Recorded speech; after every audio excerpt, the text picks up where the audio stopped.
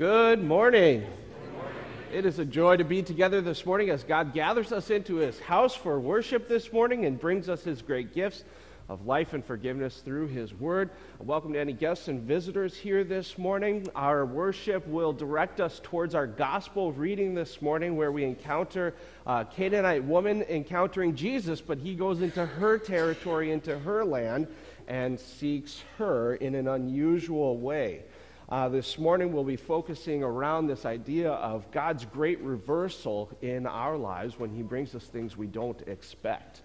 So there are no announcements for worship this morning regarding the service itself. So let's join together in singing our opening hymn, "Oh, for a Thousand Tongues to Sing."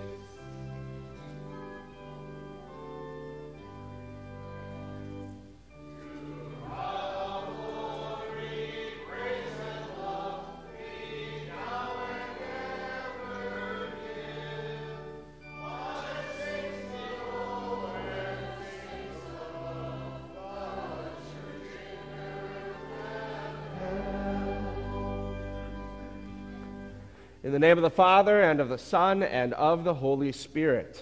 Amen. Our help is in the name of the Lord. If you, O Lord, kept a record of sins, O Lord, who could stand? But with you there is forgiveness, therefore you are feared. Since we are gathered together to hear God's word and call upon Him in prayer and praise, and to receive God's fellowship with us through our Lord Jesus Christ, let us first consider our unworthiness and confess before God and one another that we have sinned in thought, word, and deed, and that we cannot free ourselves from our sinful condition. So together as His people, let us take refuge in the infinite mercy of God, our Heavenly Father, seeking His grace for the sake of Christ, and saying, God, be merciful to me, a sinner. Almighty God, have mercy upon us. Forgive us our sins, and lead us to everlasting life. Amen.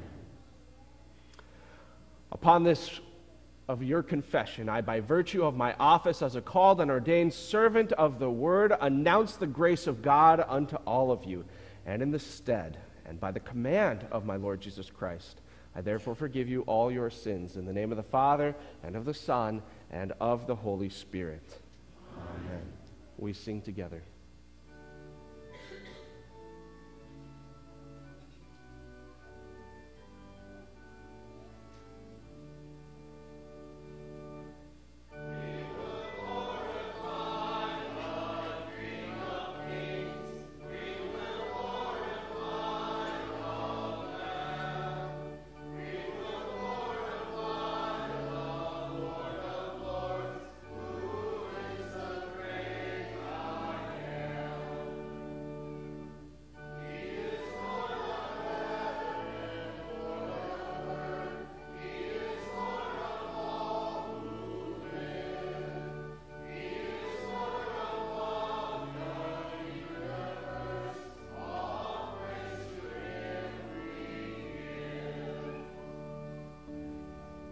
The Lord be with you. And also with you. Let us pray. We give thanks and praise to you, O God, for making your house a place of prayer for all peoples. You have blessed us with your grace and salvation. Through the gospel, make us voices of invitation to all people, that with us they may serve you with joy and gladness all our days. We pray this through Jesus Christ, your Son, our Lord, who lives and reigns with you in the Holy Spirit, one God, now and forever. Amen. You may be seated. Our Old Testament reading for the 12th Sunday after Pentecost comes from Isaiah chapter 56, verses 1 and verses 6 through 8. And here we see that God prophesies through the prophet Isaiah that one day the Lord will welcome all nations to himself and make his house a place of prayer for them as well. This is what the Lord says: maintain justice and do what is right, for my salvation is close at hand, and my righteousness will soon be revealed. And foreigners who bind themselves to the Lord to serve him, to love the name of the Lord, and to worship him, all who keep the Sabbath without desecrating it, and who hold fast to my covenant, these I will bring to my holy mountain, and give them joy in my house of prayer. Their burnt offerings and sacrifices will be accepted on my altar, for my house will be called a house of prayer for all nations. The sovereign Lord declares, he who gathers the exiles of Israel, I will gather still others to them, besides those already gathered. This is the word of the Lord. Thanks be to God. We now have a chance to speak Psalm 67 responsively. May God be gracious to us and bless us. And make his face to shine upon us. That your way may be known to the earth. Your saving power among all nations. Let the peoples praise you, O God. Let all the peoples praise you. Let the nations be glad and sing for joy. For you judge the peoples with equity and guide the nations upon the earth. Let the peoples praise you, O God. Let all the peoples praise you. The earth has yielded its increase. God, our God, shall bless us. God shall bless us. Let all the ends of the earth fear him. Glory be to the Father, and to the Son, and to the Holy Spirit, as it was in the beginning, is now, and will be forever. Amen. Let the peoples praise you, O God. Let all the peoples praise you.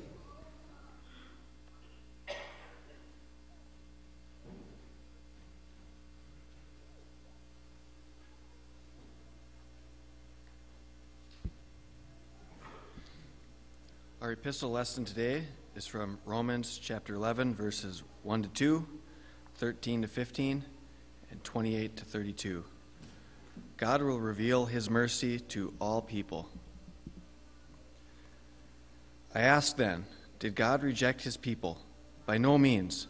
I am an Israelite myself, a descendant of Abraham, from the tribe of Benjamin. God did not reject his people, whom he foreknew. I am taking you to Gentiles, inasmuch as I am the apostle to the Gentiles. I make much of my ministry in the hope that I may somehow arouse my own people to envy and save some of them. For if their rejection is the reconciliation of the world, what will their acceptance be but life from the dead? As far as the gospel is concerned, they are enemies in your account, but as far as election is concerned, they are loved on the account of the patriarchs. For God's gifts and his call are irrevocable. Just as you who were at one time disobedient to God have now received mercy as a result of their disobedience, so they too have now become disobedient in order that they too may now receive mercy as a result of God's mercy to you. For God has bound all men over to disobedience so that he may have mercy on them all. This is the word of the Lord.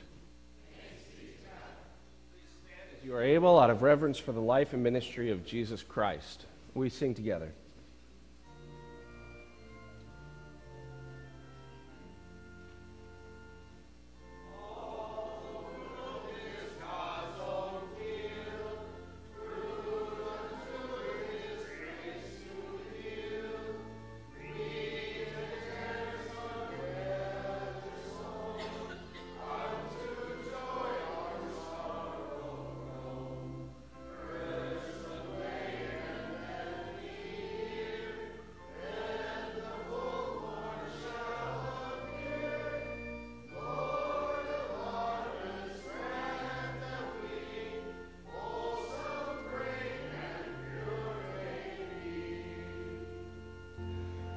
The Holy Gospel according to St. Matthew, the 15th chapter. Glory to you, O Lord. Leaving that place, Jesus withdrew to the region of Tyre and Sidon. A Canaanite woman from that vicinity came to him, crying out, "Lord, Son of David, have mercy on me. My daughter is suffering terribly from demon oppression." Jesus did not answer a word. So his disciples came to him and urged him, "Send her away, for she keeps crying out after us." And he answered, "I was sent only to the lost sheep of Israel." And the woman came and knelt before him. "Lord, help me," she said. And he replied, "It is not right to take the children's bread and throw it to the dogs." "Yes, Lord," she said. "But even the dogs eat the crumbs that fall from their master's table." And then Jesus answered, "Woman, you have great faith. Your request is granted." And her daughter was healed from that very hour. This is the gospel of the Lord. Praise to you, O Christ. You may remain standing as we confess our faith in the words of the Apostles' Creed. We confess together. I believe in God, the Father Almighty, maker of heaven and earth, and in Jesus Christ, his only Son, our Lord, who was conceived by the Holy Spirit, born of the Virgin Mary, suffered under Pontius Pilate, was crucified, died, and was buried. He descended into hell. The third day he rose again from the dead. He ascended into heaven, and sits at the right hand of God the Father Almighty. From thence he will come to judge the living and the dead. I believe in the Holy Spirit, the Holy Christian Church, the communion of saints, the forgiveness of sins, the resurrection of the body, and the life everlasting. Amen. Now you may be seated. And at this time, the children are welcome to come forward for a children's message.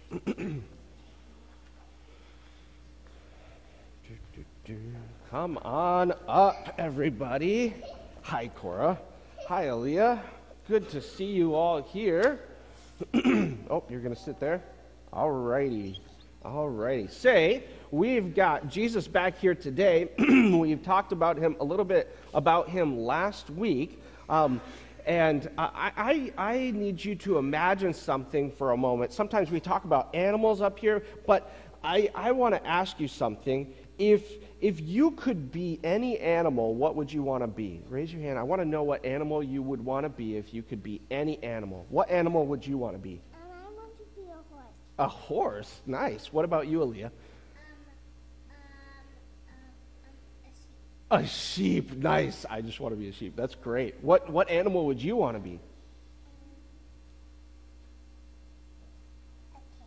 A cat? Awesome. Yeah, there's so many cool animals that we think are awesome and special. But today, in the gospel reading, the reading that we just read when we were all standing up, Jesus mentions an animal.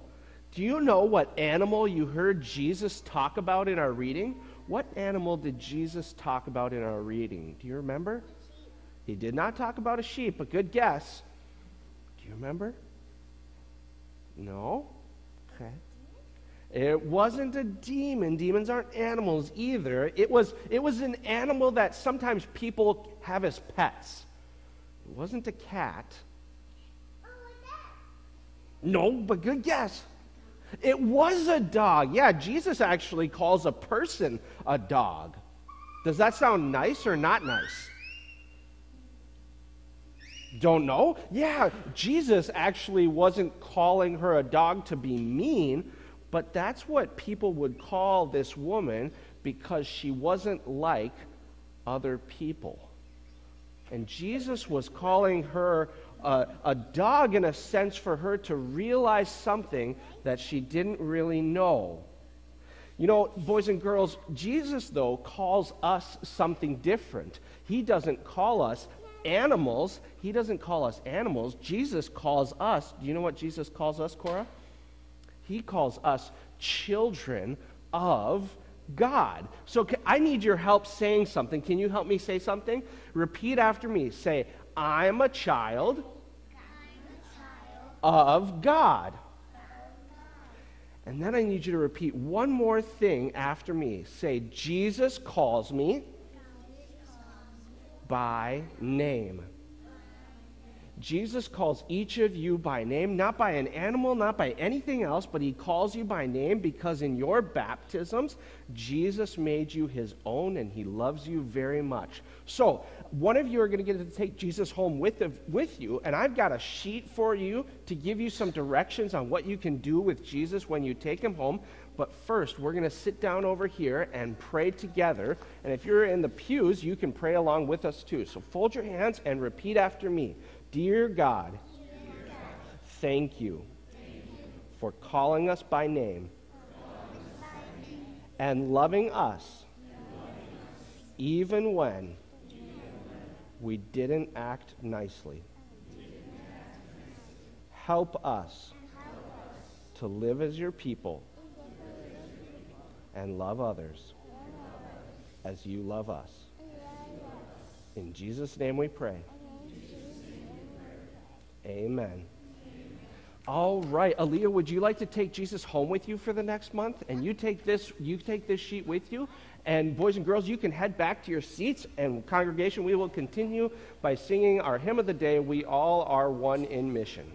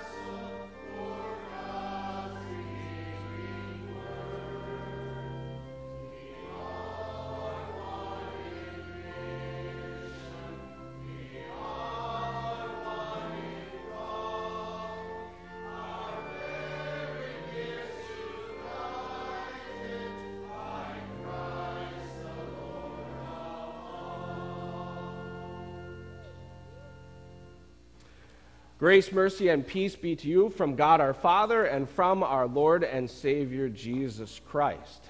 In the name of the Father, and of the Son, and of the Holy Spirit. Amen? Amen. This isn't the first time that Jesus has been approached with a case of demon possession. Matthew chapter 8, verse 16, Matthew chapter 8, verse 28 to 34, and Matthew chapter 9, verse 32. All of these three situations consisted of Jesus having someone come to him because they have a demon. Or they had someone bring them to Jesus because they had a demon or demons. While it may be a surprise to you and to me in our day and age in scientific relativism, where we imagine that encountering a demon is something more like magic and a fairy tale, Jesus treats and rids those suffering of the demon and demons that have possessed them, because sin creates a door for demon possession. And so it is no surprise to Jesus.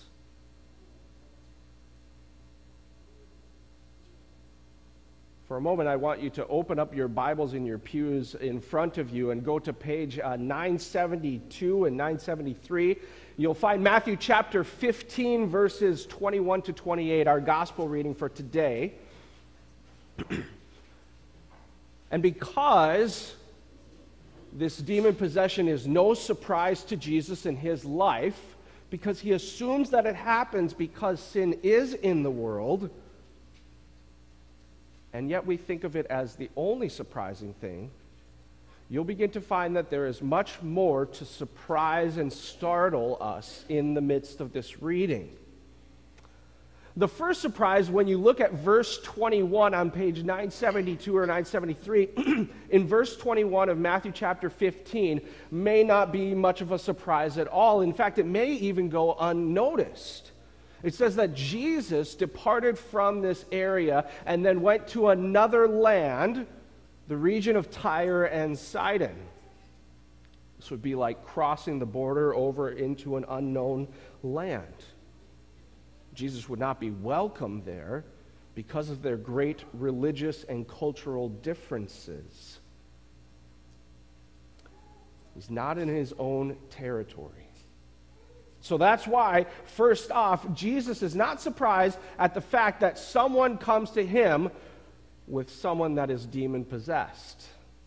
But then in verse 22, we get another surprise. In fact, Matthew gives us a hint at the word. I believe it's in our gospel reading in verse 22.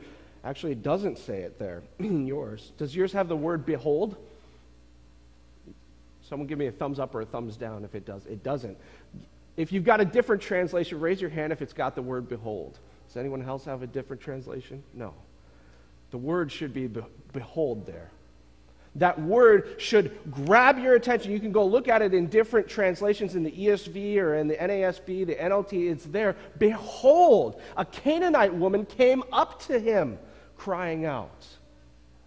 It's supposed to grab your attention and bring you in. But the odd thing is that Jesus in a foreign land has someone who's native to that land come up and talk to him. And not just talk to him, but talk in a way that is completely foreign to her. Look at what she says to Jesus. Lord, Son of David, have mercy on me. The God that Jesus worships is not the same God that she has. They're different, and yet she calls out to Jesus, acknowledging him in Jewish terms, things that she would never imagine doing and her friends would look down on her for doing. And she calls to the Messiah. Why would an unbeliever call on Jesus as a Messiah? And not only that, why would she acknowledge to him that her daughter is demon-possessed? Jesus expects nothing less, though. Which is why I'm shocked at Jesus' response in verse 23. In fact, he doesn't even say anything. All it says is, but Jesus did not answer a word. At this point, I would not be surprised if you would be desiring some form of mercy for this woman who is constantly calling out to Jesus for mercy and help. I mean, what one of us would not see someone on the side of the road calling out for help and seek to help them? We would expect no less from Jesus as we've come to know him in his mercy and grace in our lives. For we've all had experiences where it seems as though God is not answering us a word at all. As we fight through years of stress with a son or a daughter who seems to be struggling in the faith, and you wonder if God or Satan has more of a foothold in their life.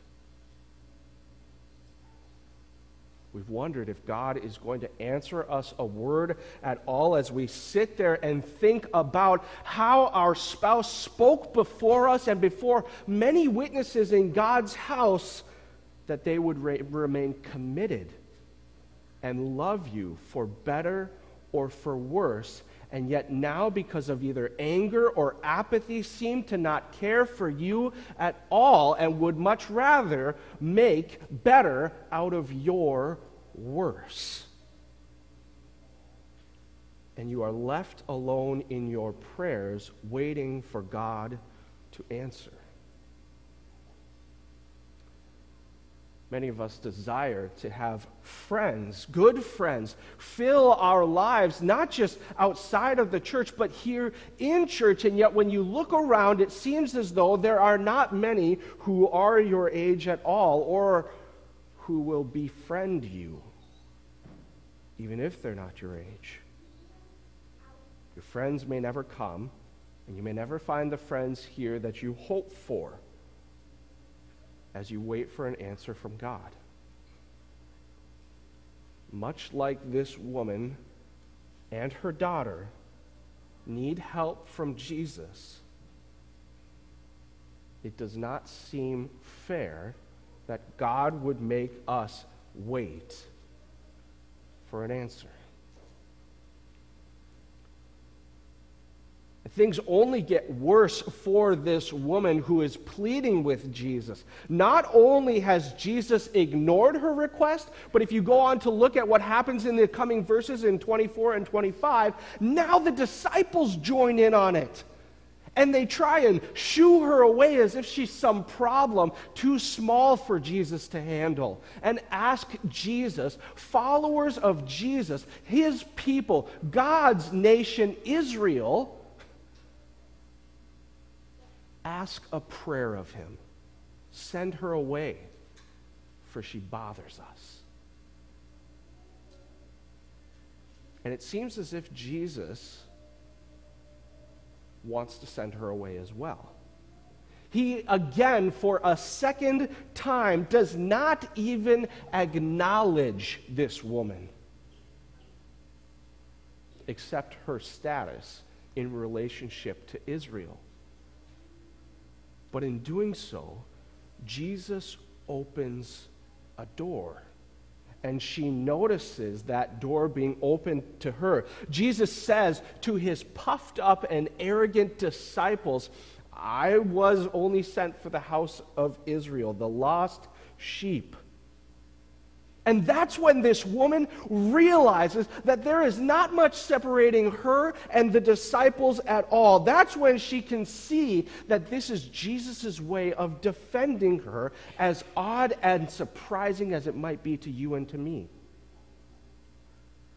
And so she shocks all of the disciples. She all of a sudden goes from far off to running straight up in front of Jesus, and she falls down on her face, gets on her knees, and begins to worship Jesus, saying, Lord, have mercy on me. Help me.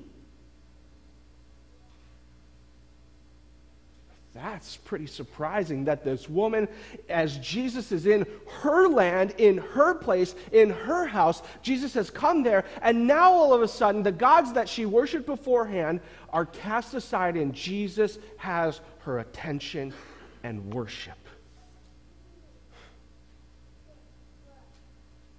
There's no way that an outsider should be welcomed into God's family and worship him.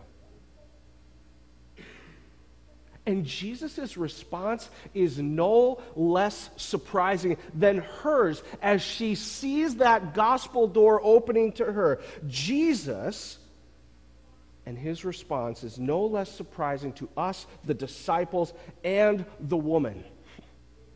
For Jesus says it's not right to take what is the children's bread and toss it to the dogs. It amazes me that at this point, she realizes the opportunity for the door is blown wide open. She doesn't do as we would do in our hearing when Jesus recognizes where we are at in our sin. She doesn't get offended. Instead, she sees it as Jesus joyfully surprising her with his words, because in her words, in her hearing of the gospel, that means that because she is a dog, at least she is in the master's house and at his table. She can at least eat crumbs from this table.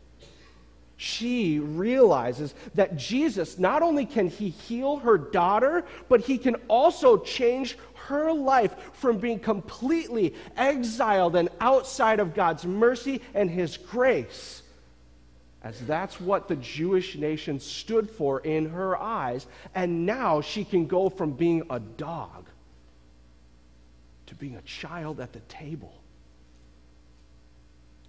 Jesus is always willing to surprise the undeserving. I'm sure that you could think of someone in your life who you have brought on your heart and in your mind here today that you want to bring before Jesus in prayer. And you've probably brought that person in your heart and in your mind to God in prayer many times. You've probably brought that person in conversations with believers and non-believers about what to do about them and their relationship to God. That's what this Canaanite woman sought in the first place. But there's something else surprising that you might find in the reading. She says, "Lord, help me." Her care and her love for her daughter are synonymous with her relationship to God. And so she asks God to help her. Have you ever thought about taking the approach of the Canaanite woman? Maybe not. But it begins with calling out to God. And it may result in not hearing an answer from God, but it is a call from God nonetheless to come to bow down before God in worship towards Jesus, to call out to him, not just help for the person that is on your heart and on your mind, for your spouse, your family, or your friend, but to call out to him for yourself. Which may be a surprise to you. That in light of caring for those around you, and the fact that you know that God loves them and died for them in Jesus Christ on the cross, that he rose from the dead so that they could have a new life, that God wants that for you too.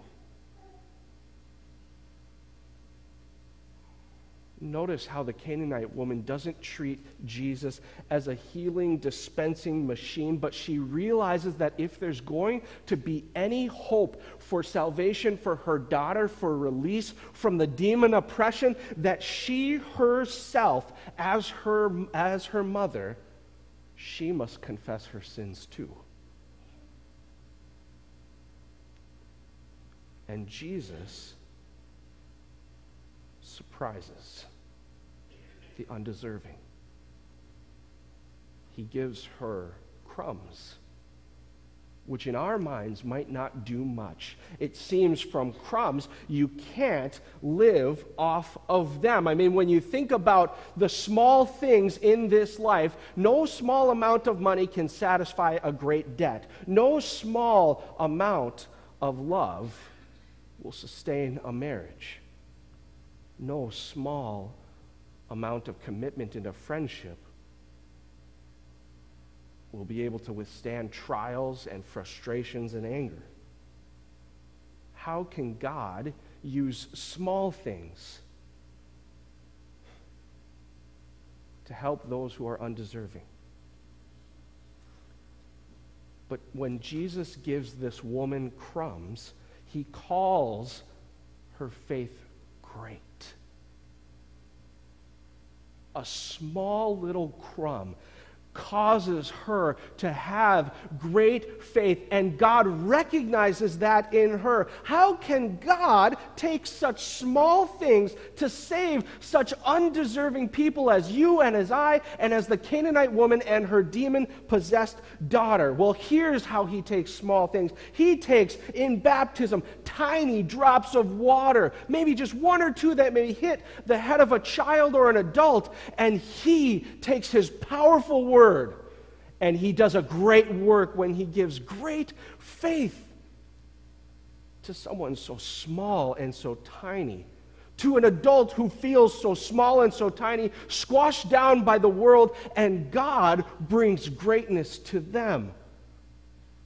In the Lord's Supper, there's just a tiny piece of bread, a small cup of wine that is taken, and yet a great thing is done when he heals the weary souls of those who have been burdened by discouragement and wonder if God is going to answer them a word at all.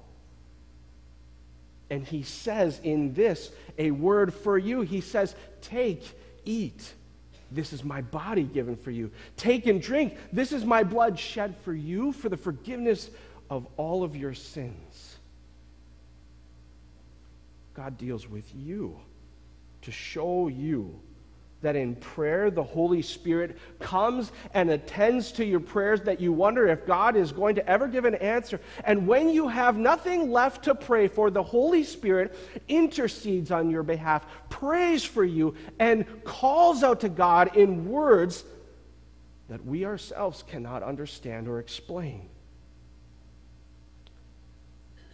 And the church itself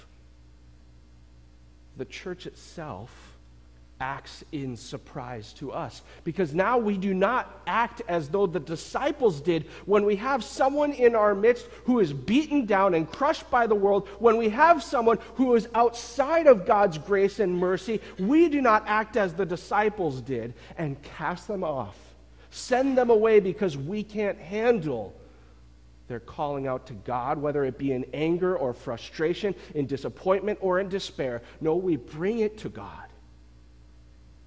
And we surprise them with lives of mercy, because we have had God's mercy in our own life. Men and women of the church now get on their hands and knees and bow together before God in Jesus Christ and worship him, so that all others might see how undeserving we truly are. And yet how surprising his mercy always is. You know, it's no surprise that God promised that this would happen. But maybe you don't realize that these words are written for you and for me, And for all those who realize how truly undeserving they are of God's love, but God, in our Old Testament reading, spoke such words when he said, "And the foreigners who bind themselves to the Lord, to minister to him, to love the name of the Lord, and to be his servants, these I will bring to my holy mountain and give them joy in my house of prayer." So whether a prayer goes answered or unanswered, this place is a house of joy for all people. And Jesus may bring healing for those who you have on your heart and on your mind. But you may be surprised by the joy of God's mercy that he also has saved you and wants to save you and the one for whom we pray. And I'm surprised that God has brought me and you to joy together in this house of prayer today. Amen. Now may the peace of God, which surpasses all our understanding, keep and guard our hearts and our minds in Christ Jesus. Amen. Please stand as you are able as we continue with the prayers of the church.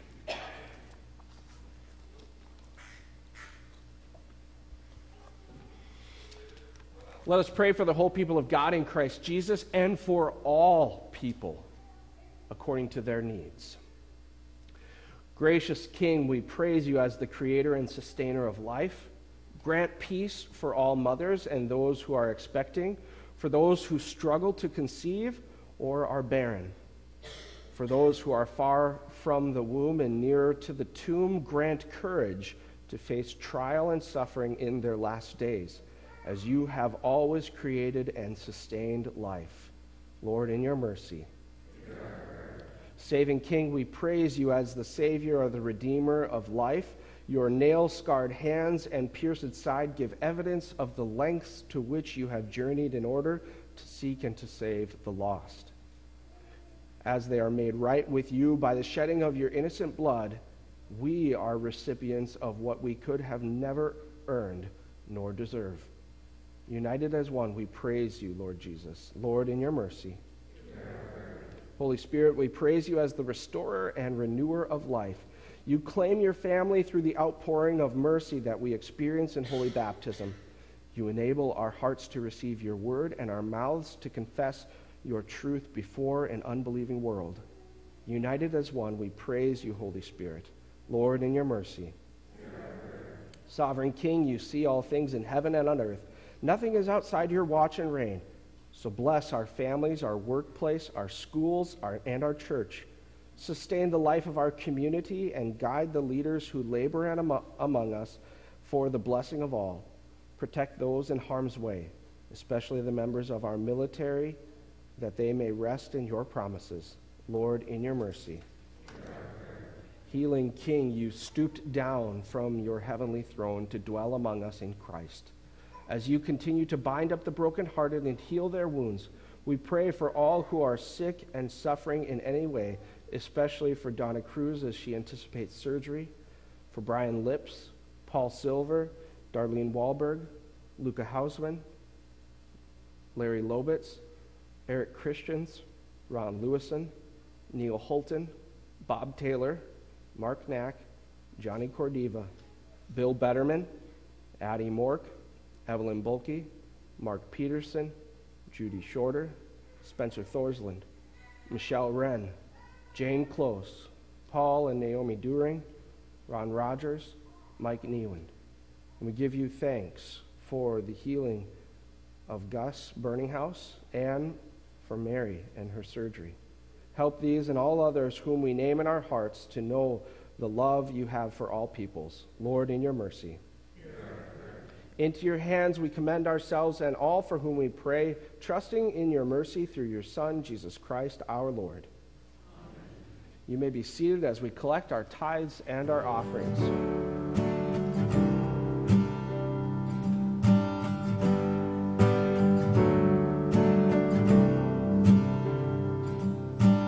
Light of the world, you stepped out into darkness.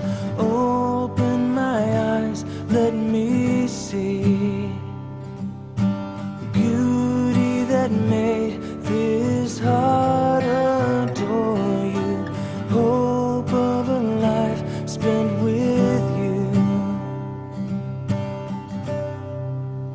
Here I am to worship, here I am to bow down, here I am to say that you're my God. You're altogether lovely, altogether worthy, altogether wonderful to me.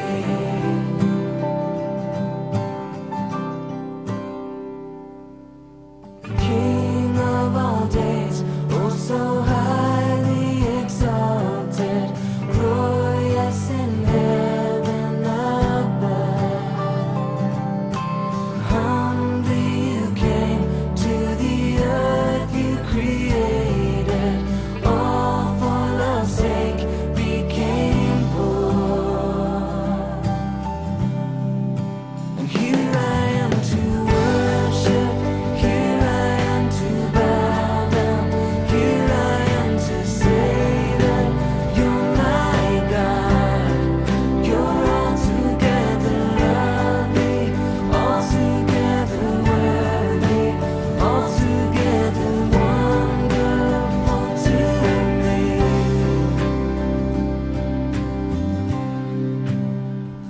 And I'll never know how much it cost to see my sin upon that cross. I'll never know how much it cost to see my sin upon that cross. I'll never know how much it costs to see my sin upon that cross. I'll never know how much it costs to see my sin upon that cross. Here I am to worship, here I am to bow down, here I am to say that you're my God. You're altogether lovely, altogether worthy, altogether wonderful to me. You're wonderful to me. Here I am to bow down, here I am to say that you're my God. You're altogether lovely, altogether you're worthy, altogether you're wonderful to me. You're wonderful to me. Here I am to bow down, here I am to say that you're my God. You're altogether lovely, altogether you are worthy, altogether you're wonderful to me. You're wonderful to me. Light of the world, King of all days, you are glorious.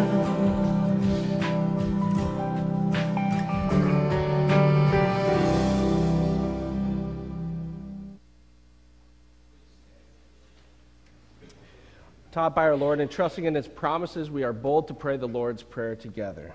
Our Father, who art in heaven, hallowed be thy name. Thy kingdom come, thy will be done, on earth as it is in heaven. Give us this day our daily bread, and forgive us our trespasses, as we forgive those who trespass against us. And lead us not into temptation, but deliver us from evil. For thine is the kingdom, and the power, and the glory, forever and ever. Amen. Thus says the Lord, keep justice and do righteousness. For soon my salvation will come, and my deliverance will be revealed. So the Lord bless you and keep you. The Lord make his face shine upon you and be gracious unto you. The Lord look upon you with favor and give you peace. Amen. You may be seated as we sing our closing hymn, Spread the Reign of God the Lord.